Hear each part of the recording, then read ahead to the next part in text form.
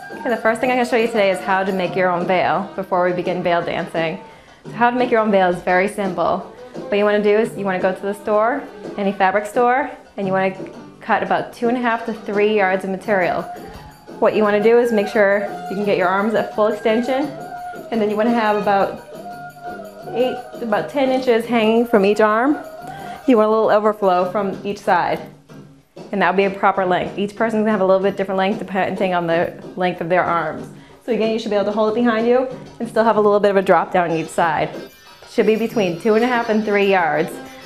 And then what you can do is when you get home, you can sew a little tiny hem around the whole entire veil to hem it off so it doesn't fray or anything like that. So on this one we have a little tiny hem. And then to dress up your veil a little bit more, again with the same material, this is chiffon, you can also add on a hem.